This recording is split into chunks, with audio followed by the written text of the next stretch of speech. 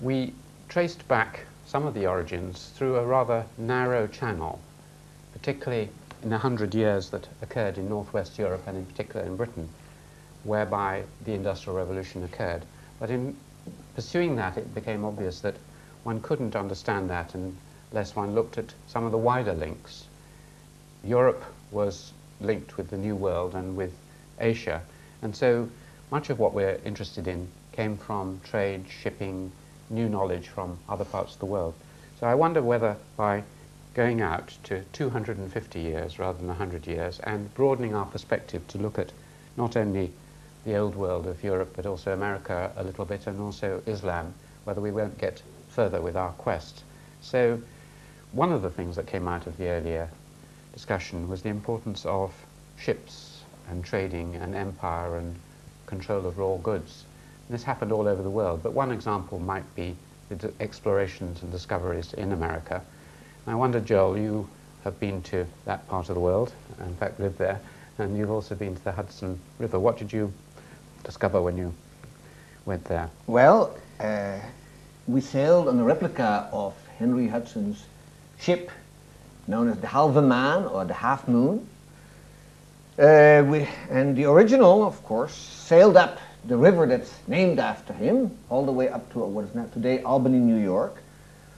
And in some sense, this voyage by Hudson symbolizes two very important features in European economic history, which I'd like to draw out.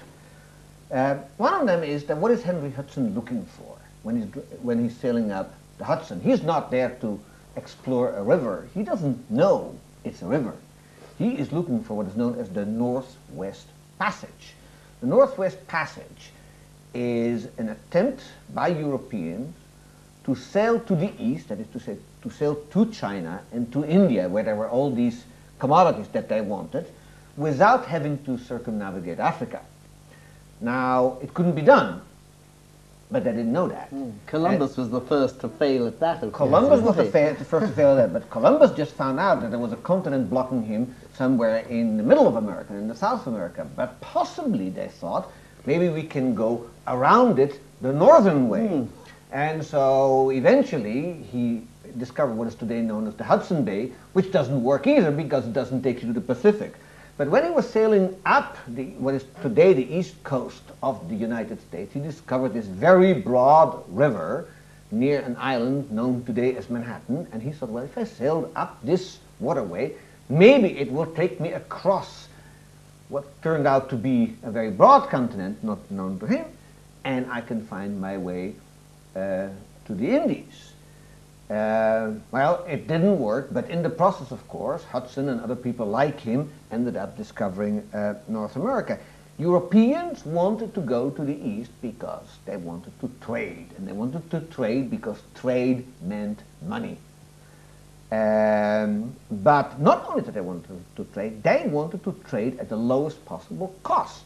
And of course, the trip around Africa, which took something like 2 years, and then 2 years to get back, was extremely expensive. So they are looking for shortcuts.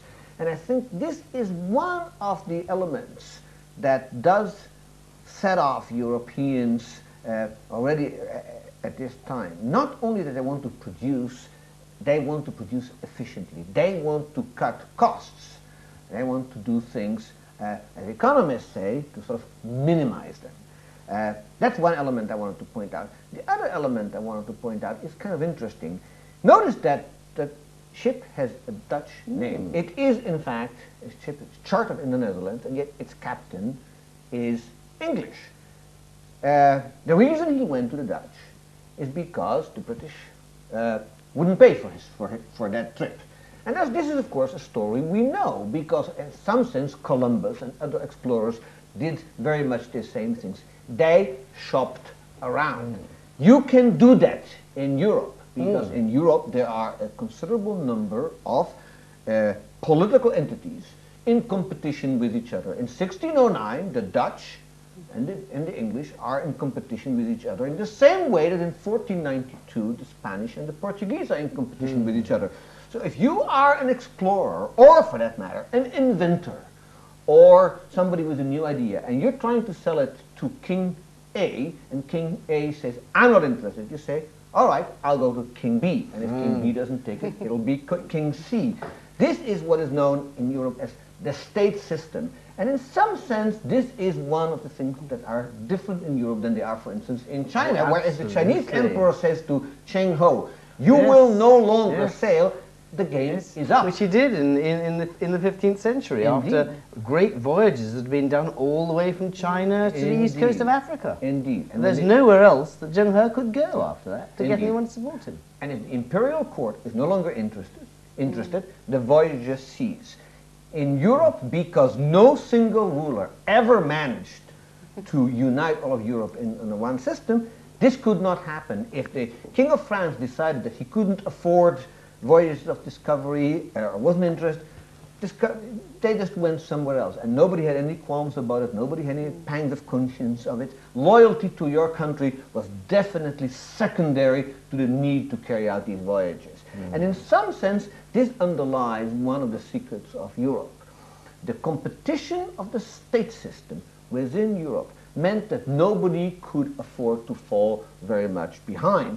If you did, and it sometimes happened, you just disappeared off the political map. In some sense, this is what happens to Spain and Portugal at some point in the middle of the 17th century. They stop playing the game, and so the Dutch and the French and the English take it over. But I would venture that if it had happened that some very powerful ruler had managed to really effectively unite Europe under one government, and then the son or the grandson of that ruler had said, I really don't want anybody to make any waves, I like things the way they are, let's honor our traditions, perhaps innovativeness in Europe would have stopped and we would have never had an industrial revolution. That never occurs in Europe, and I think in some sense this is a good thing. So this is of course the fact that the Europeans ended up for a great number of years fighting each other and throwing things like that at each other because they had a state system and these independent states were very... What? Nice heavy this cannonball. Is a cannonball, and this is very heavy, and if a thing like this falls on your head, you're in trouble. These wars that these independent states fought with each other were extremely expensive economically. So entire areas of the country, one thinks of the south of Germany, one thinks of what is today Belgium, cities like Antwerp and so on, whose economic performance was entirely wiped out by military operations. And so clearly the state system was a very expensive way of achieving progress. On the other hand, some areas of the world which were unified and therefore reasonably peaceful also didn't have, I think, enough internal competition to keep the dynamism flowing. And so the net result is that Europeans were able to forge ahead, but at a tremendous cost, both in human terms and in economic terms. And in many ways, Britain was in this privileged position of being part of a state system with all the benefits of competition and active neighbours, but less of the flip side, because having 20 miles of ocean between itself and these warring neighbours, less of these things came its direction. It could fire them outwards through its navy and its assaults on its neighbours, but its neighbours never actually managed to gain a foothold. Absolutely. There are great advantages of being an island, and of course the Japanese enjoyed the same advantage. It doesn't work for all islands, one should mention. For instance, being an island never did seem to have done much for the Irish, and probably the moral is that if you're going to be an island, make sure that there isn't a larger island right next to you. Yes. And also the Japanese were, unfortunately for them, perhaps a bit too far away from their particular continent. It's not the sort of, there are no channel swimmers passing from Japan to the continent of East Asia. 20 miles is seems to be about right. But you mentioned turning to the Half Men, or however you pronounce this Dutch ship, and the Dutch connection. I mean, if you had looked at the world in about the time that Hudson sailed in 1609 and wondered where, if you had been thinking futuristically about an industrial revolution, I think one of the places you might have thought, this is the place where it's going to occur, is in Holland, because it's so active, so successful, it has a huge navy, and so on. So I wondered, Maxine, what were the great advantages of Holland as a place where such an occurrence might have occurred? What were the plus points, so to speak, of Holland?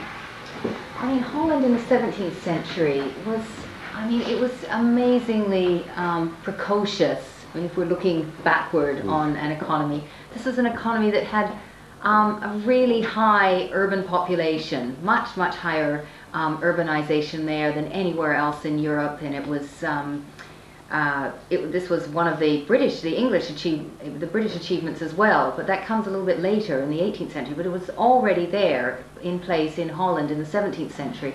And the Dutch, I mean, the Dutch were also a mercantile nation. They had these great long distance trade, well established control of the spice trade. In the 17th century, they were trading to China, bringing back porcelain and silk and later tea. And there's this, enormous trade through the Indies. This trade had to be financed, and they were also very successful in establishing the kinds of financial institutions to allow this long-distance trade to take place, to finance voyages that lasted between 2 and 4 years. And to have this, to establish this, they had to set up financial institutions and means of credit, such as bills of exchange and more long-term credit arrangements. And those became, they had of course been used in European trade before this, but this was really on a much larger scale and over much longer periods and for long distance trade, and where sort of systems of trust had to be much more firmly established, because this is sort of trade across vast oceans, and things could go wrong. Ships. To add one thing to what Maxine said about the Dutch, and that is that you could argue, if you wanted, that between 1550 and 1650 they had something of a mini-industrial revolution, because it often gets overlooked how much of the Dutch success story is actually based on technological advances, and that this isn't just a society that's very good in buying and selling, as their reputation was a little bit, and not even a society that's very good in growing food. They had a very productive agriculture in addition to everything else. But it is also a society that is quite innovative, and a large number of new products and new techniques emanate from Holland during its golden age. For instance, the most advanced paper making machine in the 18th century is known as the Hollander.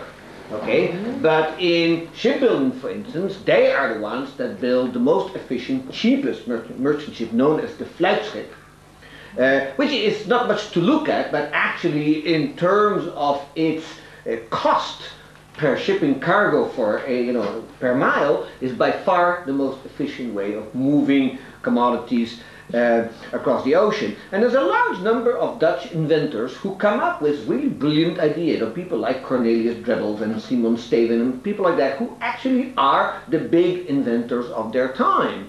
The reason that the Netherlands does not become the birthplace of the Industrial Revolution is that this is a little bit too early. These techniques are, to a large extent, still extensions of medieval and Renaissance technology. There are no real major breakthroughs. There isn't anything as radical as a steam engine that is coming out. Instead, they are improvements of existing techniques. They are important improvements in the sense of cost saving, in the sense of better products, but they are not great leaps forward of the type that will make a railroad possible, or say things like great breakthroughs in chemical engineering. They're not of that type, but for the time, there's no question that by, say, 1650, Netherlands is where the action is at that time. I think it's after 1650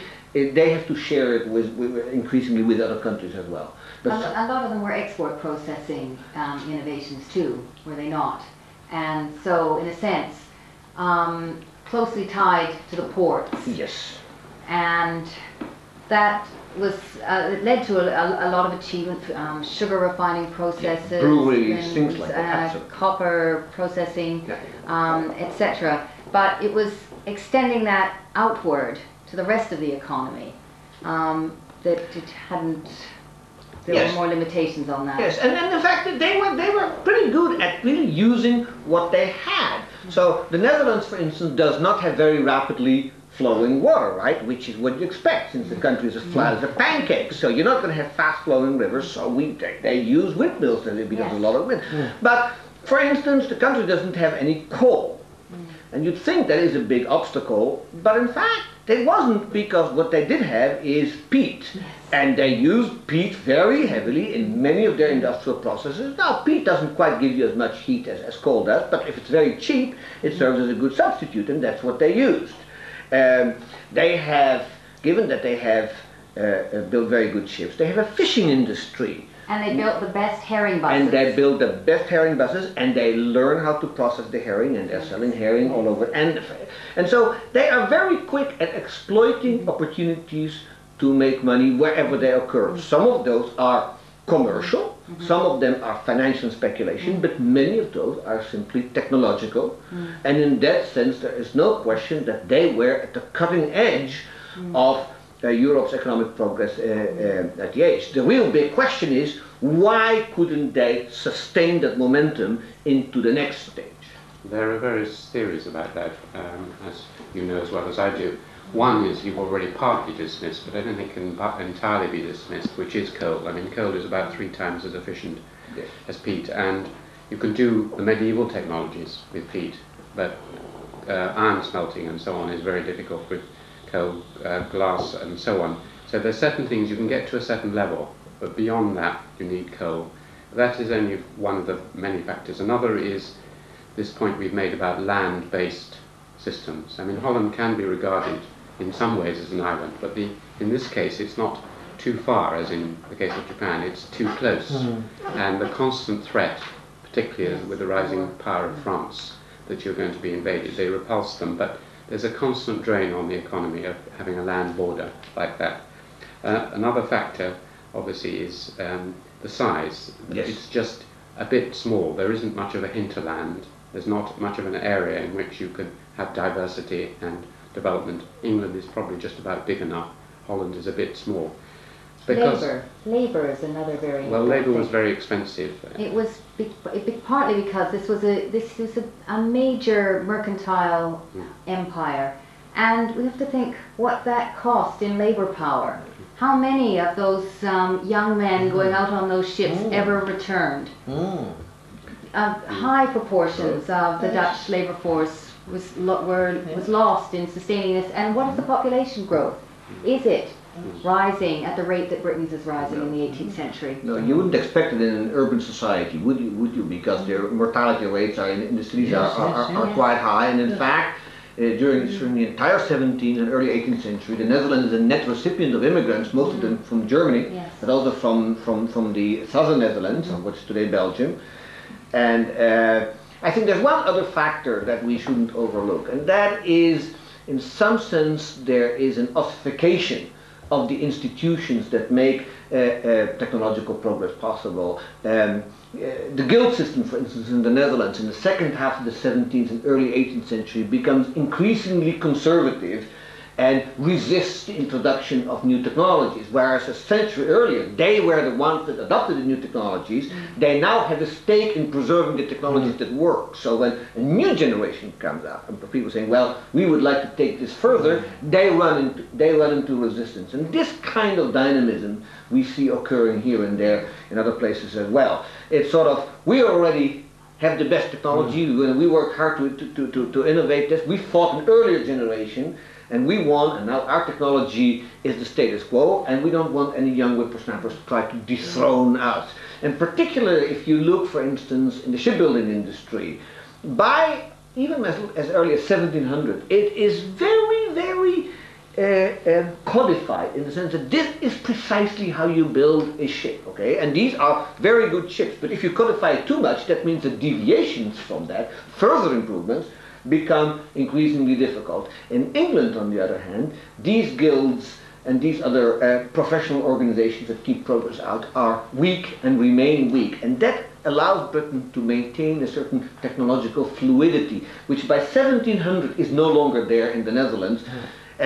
Finally, of course, as I think Alan says quite correctly, their location isn't quite as good as England. And in 1795, by the end of the 18th century, just when the Industrial Revolution in Britain can be said to be at its peak, they get invaded by France, and for 20 years are dominated by the French, who really exploit that country, tax it very heavily, and of course, because they're part of France, they're at war with England, and because England dominates the sea, almost all the Dutch activities that relied on the sea, which is a very large chunk of their economy, come to a standstill. And so in those 20 years, the Dutch economy was set back many decades, and that sort of takes them out of the game until much later. What you see here, I mean, when Adam Smith, who was most fascinated by the Dutch case, he said that it had reached what you might call a kind of high-level equilibrium. Yes. By the time he was writing. It had risen, and then it had levelled off, as you say, from about 1650s, 1660s, and didn't seem to be going. It wasn't progressing. It wasn't going backwards, as he thought some of the European Mediterranean powers were going, but it wasn't going anywhere, and he explained it in some of the terms we've talked about, some of the ones that Maxine's talked about, the transfer of activity from production and productive activity into banking, shipping, commercial activities. Now, he thought that it had levelled off like this. Turning from this case, which got very close and gave a lot to England and Britain in its technologies. Much of our technologies were brought in from Holland and the Netherlands. Let's turn to the other major case. Again, if you'd stood at the beginning of this period, if you'd stood in the 1620s, 1630s, and looked around the world, many people would have said, well, the place where there's really going to be an explosion, where the world, which is going to dominate the world, is Islam. It's not Europe at all. Here you have powers which are militarily the equal of Europe, perhaps superior, who have inherited a great tradition of mathematics, science, knowledge, who are very well organized, quite aggressive, and that's where the action is going to be. Now, it's a great puzzle as to why Islam and the Ottoman Empire, particularly at the end of the period, again reached some kind of high-level equilibrium and didn't overtake it. I'm not sure that we can pursue the question very far. There's a very good example of this, which is related to Hudson, which is in 1625, an Essex man, born and bred, called Samuel Purchas, publishes 4 huge volumes in London, which are a history of the voyages of the English nation, in a desperate effort to convince his countrymen that all major successful explorations have been made by Englishmen. That's Purchas his Pilgrims. Exactly. Yes. And Samuel Purchas, who's a vicar, begins with a very long chapter on the problem of religion, because it's obvious to him and most of his readers that there's a very close relationship between the religious division of the world, between Christianity and Islam, and then inside Christianity between Protestantism and Catholicism, and the capacity of Europe to expand by voyaging and trading and colonizing. And the first map which Purchas puts into his book is a Dutch map made by Henry Hondius, which is a map of the world with Hudson's voyages and so on all marked. But the most important thing on Hondius's map is that it shows you symbolically which parts of the world are Christian and which parts are Muslim. And all the Christian bits are carefully marked with crosses, and all the Muslim bits carefully marked with crescents. And Purchas is very, very worried, because Islam, he knows from Dutch voyages down into West Africa and into the East, is expanding into what is now the East Indies in Indonesia during this period, that Islam is very powerful indeed in West Africa, which is one of the main European sources of gold, and that it looks to Purchas, sitting on the Essex shore of the Thames in the 1620s, as if Islam is about to take over the whole planet, and only Protestant England and the Netherlands will save Christendom, and therefore, as he understands it, civilization, from total eclipse. So in 1625, it really looks as though Islam is the great world system, and only trade and voyaging by these rather marginal islands off the coast of Europe can save us. Right? So that's certainly how it seemed to contemporaries. People at that time, I think, thought about the Ottoman Empire rather in the way that some Westerners thought they're most paranoid about the Soviet Union as a possible threat. It was the great power that was clearly wanted to take over the world and might well be able to do so, unless someone found some way of holding back this threat. But there are interesting sort of hints even at that time that if they had looked closer should have perhaps reassured them a little bit. One of them is, and I've always found this very telling about the asymmetry between European Christian civilization and Middle Eastern Islamic civilization, and that is how much Europeans actually knew about Islam. They are studying the language, they are studying the institutions, they are looking around seeing what do these people know that we don't know that we could possibly copy. And when, you know, the British tourists in Constantinople, for instance, discover the inoculation against smallpox, they say, well, you know, this is not a bad idea, we could try this as well. Lady What Berkeley is- Montagu comes Right. back with it. Right. Makes it fashionable. Yes. Now, what is interesting is that on most issues that matter, Islamic civilization doesn't return the favor. They do not study Christianities. They do not try to learn their languages. The only of the Christian, quote, technologies that they are willing to adopt, and even that they do quite willy-nilly, is firearms. It's quite amazing. It might also be pointed out that they're very slow. We talked earlier about information diffusion. They're very slow in adopting the printing press. Right? In fact, Very it was slow. banned for some time. It was banned for, I think, the first book printed in Arabic letters that is known of was printed in 1727. Now that, mind you, is more than 2.5 centuries after the Gutenberg press, and there is no reason why Arabic letters can be, because it's very much like Hebrew and Cyrillic alphabet. I've heard people say that one of the problems is, if you're considering, say, printing the Quran, since this is the direct word of God, you absolutely must get it right. And the difficulty about Arabic script is that quite a lot of the meaning will depend on very small pointing. Yes, but that's true in Hebrew as well. Yes, indeed, but I don't Books think... were printed in Hebrew right away. Yes, indeed. But the difference is that there are not very many bits of the Hebrew Bible that are supposed to be directly uttered to mankind by the deity First 5 himself. books, the Pentateuch surely No, is. that's written by Moses. No, it's the direct word of God. And it says, thou shalt not add and thou shalt not subtract a word.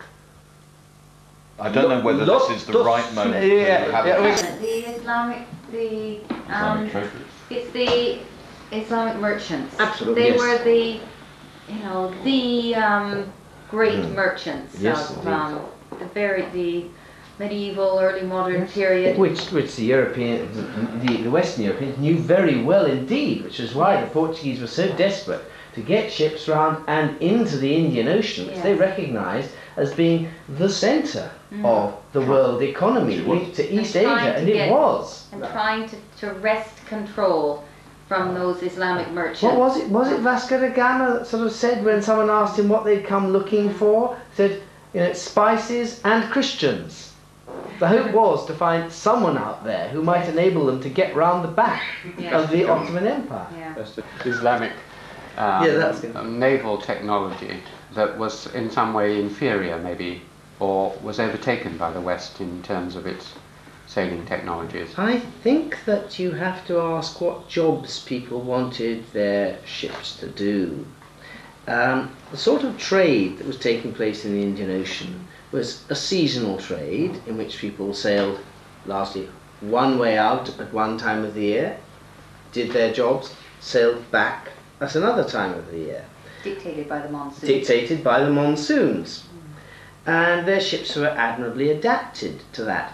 But I found on a trip I made to Lowestoft recently that the sort of sails that enable you to do that are not the sort of sails that will enable you to sail at will, say, out into the Atlantic and back again when you like.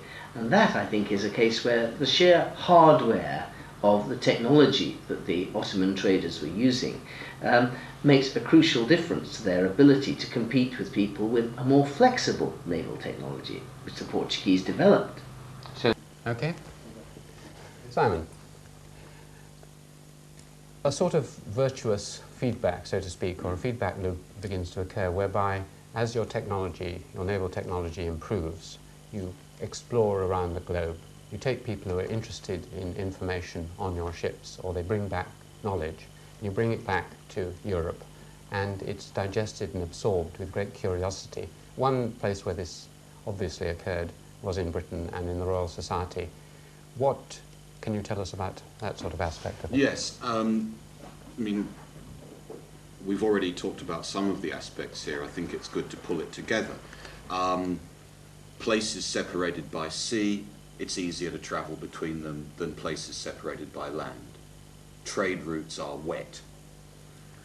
So boats, and above all defensible, reliable cargo carrying boats are what matters. Sailing a ship requires then not one single trick. There isn't going to be one innovation, one particular technique that will solve the problem of reliably sending boats from a home port to where you want to go and back again, so that the ship takes as little time as possible and comes back through storm and flood and tempest. What you see instead is a whole set of techniques. So think of navigation as a system in which you have to have all the components aligned so that the whole navigation system works well. The Portuguese cracked this in the end of the 15th century.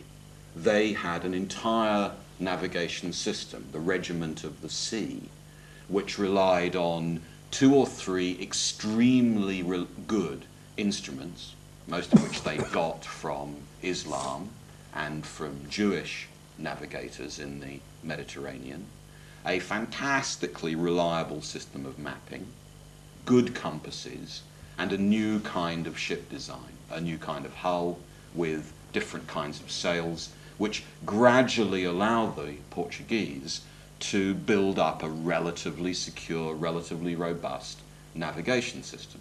And when they get to where they want to, they are entering the Indian Ocean world, which is, of course, already occupied by expert traders and navigators, mainly Muslim, who are not only treated by the Portuguese as enemies, but above all as guides. We mustn't think of the Portuguese system as one which sort of enters the Indian Ocean and then survives on its own. That's not how international trade worked at that time. Shift focus to England, 17th century. The knowledge-making system of 17th century England has a very powerful ideological warrant laid down by Francis Bacon, the Lord Chancellor, in the 1610s and 20s. Many shall travel and knowledge will be increased. That's the slogan of his work. And on the frontispiece of Francis Bacon's great books on the improvement of the sciences, you see a picture of the Pillars of Hercules, the straits between the Mediterranean and the Atlantic, and you see ships sailing away from the known to the unknown world, and then bringing back from the unknown world goods, commodities, facts, marvels, wonders, things of, as Bacon said, light and profit. So that's the ideological theme that's driving this. But there's also, painfully and painstakingly constructed around new knowledge-making institutions like the Royal Society of London, which starts in 1660, navigational and scientific and astronomical systems which make an enormous difference to the reliability of marine trade. You get a rise in the insurance system which goes step by step with the increased reliability of English trading ships. And there are various elements to this system. Very interestingly, none of them, in fact, originally English. They're all taken from elsewhere and put together and carefully assembled. So think of what those things are. Compasses. You get increasingly reliable, increasingly accurate compasses. Fellows of the Royal Society experiment on those. Navigators improve magnetic design, compass stability. Fellows of the Royal Society win prizes for improving compass stability. This gives you a sense of magnetic north. Magnetism becomes, in the 17th and 18th century, an English science. Edmund Halley, by 1700, 1710, is even able to make a map of the equal lines of magnetic deviation in the whole of the Atlantic, and then by 1720, the whole of the world. One of the first maps ever made, which has contours of a physical variable for the whole planet. So we can speak there, just thinking about compasses, of the birth of planetary consciousness. And it's clearly trade related. Then think about longitude, the great problem of navigation, knowing how far east or west you are from home. It's very, very difficult to even work out a method reliably to produce longitude, such that in 1714 Parliament offers a prize of enormous size for anyone who can get an accurate longitude method. And what makes longitude soluble and reliable, it seems to me, is that great 18th century principle, the division of labour. If you look at the objects which eventually solve this problem, an object like this one, which is a marine chronometer made by John Arnold, one of the great clockmakers of late 18th century London, it's an object of wonder and beauty, clearly. This helps solve the problem of longitude because it allows people to know what their local time is and what the time is whence they started. You are, as it were, carrying with you, as you voyage, time in London. Well, this is an assemblage of components drawn from different sources, from different experts. Different people had worked out that with a helical spring you could get a reliable clock movement. Arnold himself had done experiment after experiment on the kinds of arrangements of metals which would make this system invulnerable to the huge temperature changes that you'd expect on a voyage. The escapement is kept separate from the clockwork. It's miniaturized. Previous attempts to build clocks like this had taken a long time, occupied a lot of space, and were very expensive. So expensive that sometimes only one of them was made. Arnold and his London clockmaker colleagues made hundreds of these, so that every ship could be given a reliable and potentially identical chronometer. Similarly, if you look at the complementary instrument you need to navigate, something like a sextant, again, this is not an original English device. It comes from a long ancestry of divided circles that goes back to the Dutch and the Flemish and the Italians. But again, what the 18th century English can contribute is reliability and, to a large extent, automation. the making of dividing engines which can divide circles reliably and equally to almost any degree of desired precision. And together, astronomical instruments and clocks and compasses provide a whole system which allows the English to send boats quickly by the shortest route, and reliably they will come back.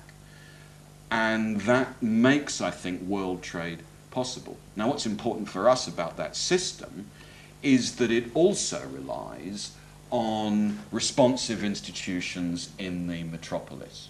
The Royal Observatory, the Navy Board, the Royal Society of London are capable, it seems to me, of responding to, promoting and sponsoring innovations like this. Because these are luxury goods. These are very pricey goods. Yet at the same time, partly through state sponsorship, but mainly through private initiatives, like the East India Company, they are viable commodities. It's worth the while of the instrument makers up and down Fleet Street and Ludgate Hill making lots of these, because they have a market. Every East India ship, every merchantman will need one of these.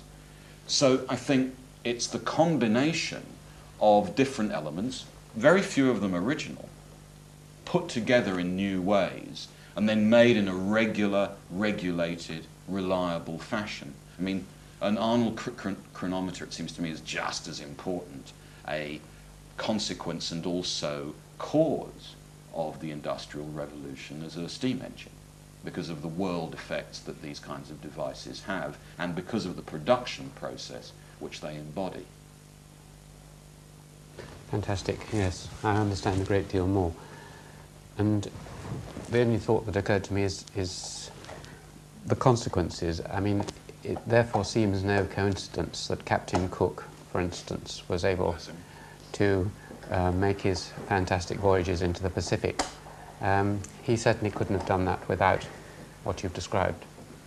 That's true, and one can add to that the fact that Cook's first boat, the Endeavour, is after all a Whitby collier.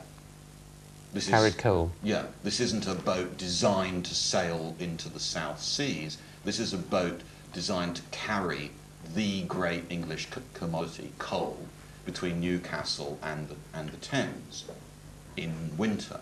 So relatively flat-bottomed, extremely reliable, and Cook, who's a Teesside man, knows how to sail a boat like that. When the Endeavour got wrecked on what is now the northeast coast of Australia in his first voyage, and a huge spike of coral goes right through the hull, this could have finished not only that voyage but Cook's whole crew. But instead the Endeavour can be beached and fixed and then set sail again and safely return to England. One shouldn't ignore the fact that just as when the Portuguese enter the Indian Ocean in the 1490s, what they encounter, and indeed what they expect to encounter, is a vast, extremely competent network of traders, pilots, and so forth, who are going to allow their movement from the Cape of Good Hope towards India. Similarly, Cook and his immediate predecessors encounter Polynesian navigators who, from a certain point of view, are at least as impressive as the Europeans who managed to get their way to the South Seas. Polynesian navigators were indispensable helps for a lot of the European voyages of the 18th century, after all, as guides and so on. But what's important is not, as it were, the heroic capacity of individuals like Cook and his men to get from London to Tahiti and back again with relatively few casualties and extraordinarily quickly. It's the capacity within less than one generation to turn Cook's voyage into an entirely new commercial network. It's the rapidity, if you like, of the period between 1769 and 1770, when James Cook arrives in the South Seas for the first time, and 1788, which is less than 3 decades later, when the British establish an entirely new colony in Botany Bay with thousands of people, men and women and children and animals, with the presupposition that what Botany Bay will do is to allow a new British imperium in the whole of the southern Pacific. And it more or less works for a time in massive competition with other European powers, and of course with fatal effects on the indigenous people which are with us to this day. But in the 30 years since the first moon landing, less has happened in space travel than the 30 years between Cook on Tahiti in 1769 and Captain Phillip in Botany Bay in 1788.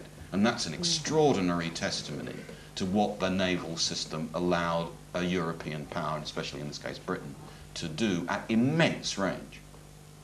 I mean, and I think that contrast tells us something about the rate of change and about the success of the kinds of techniques that we've been thinking about. One has to say there then that if one's trying to seek parallels for those great Chinese voyages of at least investigation, if not of discovery in the 15th century, one does actually find them not in the later voyages of people like Cook, who were going there, made out of this, but in fact in the American space program, which was not undertaken with the idea that there was going to be money made by going to the moon, but because it was a matter of national prestige that this project should be undertaken. I suspect that there is more of the American moon landing program in Zheng He than there is of Captain Cook. I think that's a marvellous point. I mean, it does go back to what Maxime's been so importantly reminding us of, which is the very strong relationship in Western European culture in this period between profit, commodity, market and wonder, right? I mean, in the case of the European voyages into the South Seas in the 18th century, there's an extraordinarily intimate relationship between the value of wonder and the importance of the market. So, for example, Joseph Banks, who I think is at least as important as James Cook. He was Cook's. The naturalist on board the Endeavour with Cook. He was a gentleman of leisure. Everyone with whom he could compare himself had been on the grand tour around Europe. So to trump them, and he says this explicitly, he went on the grand tour to Tahiti, where everyone else in his club had been on the grand tour to Naples. And what he paid for and brought back from the South Seas are treated like, and this is the great 18th century phrase, artificial curiosities. Such as oh my. Such as humans, yeah. Yes, the Polynesian who was brought back to Britain. And interestingly, when at last he was allowed to go home again, was kitted out with the whole paraphernalia of European society, conveyed in terms of a whole parade of things, European suits of armor and pots and pans and bits of glass and ceramics and all sorts of, a few guns, all sorts of things, which he was supposed to go back to and receive immense admiration from his fellow countrymen because of prestige these great European objects were meant to convey. But in fact, they had no impact at all, and he was completely ignored. He'd lost his place in the society, and the stuff was just so much useless rubbish. And that's a sad story to end on, or a good story maybe. Yes. I mean, there's exactly the same sort of thing happens in the Macartney expedition.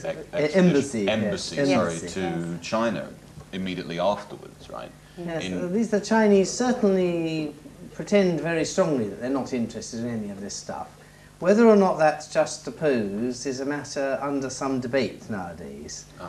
But they say, you know, you brought all these objects, they're just toys, and, you know, our system, that's what they said. Whereas yes, secretly they were they did maybe keep them, though. They Yes, were they kept did, in their they did. museums. They did. What both elates and depresses me at the end of several searches for the causes of how the modern world occurred is that while the phenomenon seems so huge, self-evident around us, our explanations have not explained it. That's to say, firstly, many of them are quite small things that have happened in the past and which seem to have had dramatic effects. Secondly, each of those small things then requires an explanation in itself.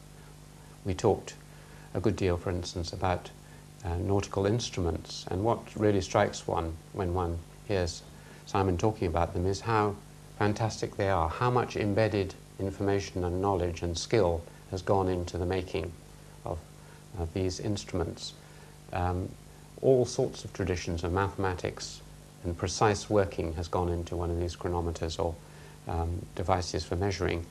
So where did all that come from? I mean, this is already a fantastically advanced system of knowledge and artifacts by 1600.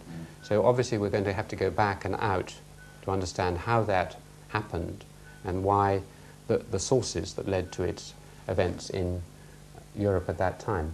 The other thing that strikes me is that all of these sorts of differences within Europe and the difference between Europe and Islam are very, very, very small. Just a wider river here, a slightly thicker plank there, a slightly more adventurous person there, and the whole thing could have gone a different way. It now seems so inevitable, here we are, and yet as you look backwards with our method, it all seems a giant heap of accidental chances which has led to where we are. And I don't know whether that's your impression as well, Simon. Yeah, I think that's right. People make history, but not in the circumstances of their own choosing, as a great economist once said. And the problem for historians is to get that balance right. We want, in our stories, to do justice to the extraordinary capacity of people to make their own history.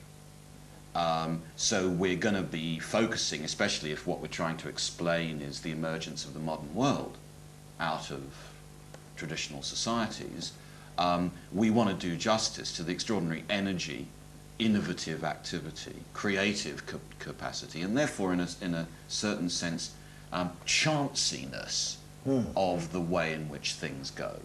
That if such a person or such a factor had not been present, surely things would have gone in a very different direction.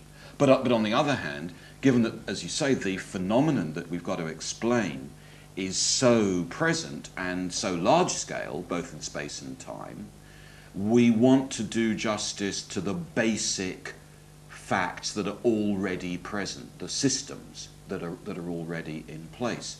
Exactly as you say, because I'm so fascinated by the kinds of devices ingenious people make in order to make their way around the world and make a living out of it, one might think that these elegant and beautiful devices are testimony to human creativity, and therefore the capacity of societies to move in any which way next time.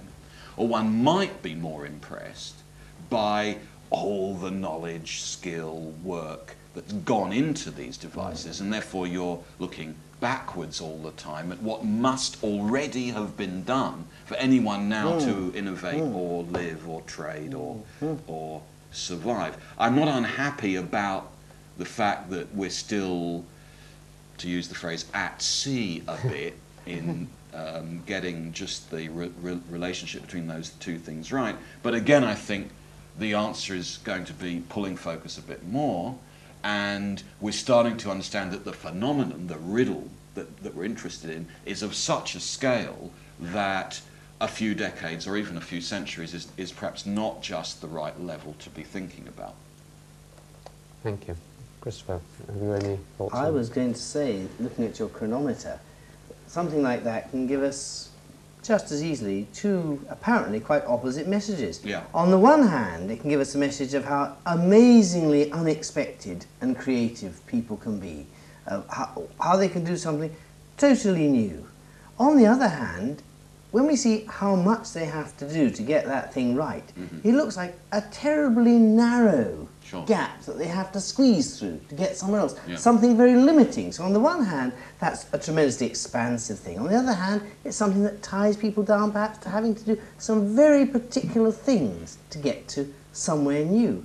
both at the same time. Yes, I think one of the implications of that is that part of this system that we're interested in, that really matters for any story that we might want to tell each other, is going to be something like feedback. That is to say, we want to try and find out what it is that makes very subtle changes. Say, the capacity to make a balance that doesn't change its length when temperature changes, which doesn't sound like an earth-shattering technique. That has multipliers. That means that that society was able to turn that very small but brilliant innovation into something that had enormous effects globally. And it's what those little feedbacks, those, as you said earlier, virtuous circles are. Because I think if we can get at that, then many of the problems of the riddles that we're posing ourselves will be at least a bit more tractable. I'm not sure that they'll be solved, but they'll be easier to define. I think that last point, just before I consult others, is terribly important. A friend of mine has likened development to a Meccano set. Mm-hmm. Basically, you have a certain basic size of Meccano set with lots of bits and pieces. These are the things you construct models out of. You just add one extra piece to a fairly advanced Meccano set, and it doesn't allow you just to do one thing. Mm-hmm. Just put a wheel in there, yes, for instance, and you have an enormous multiplier effect, exponential, huge growth, because there are thousands of new things. So the introduction of one new thing, like the measurement of longitude or whatever, suddenly, and that is why potentially human development can be so fast, although very often it isn't. So I think that's very important to emphasize. But Joel? If I may make 2 points. One of them is that, like everybody else, I cannot look at this chronometer and suppress a sense of admiration and almost wonderment, you know.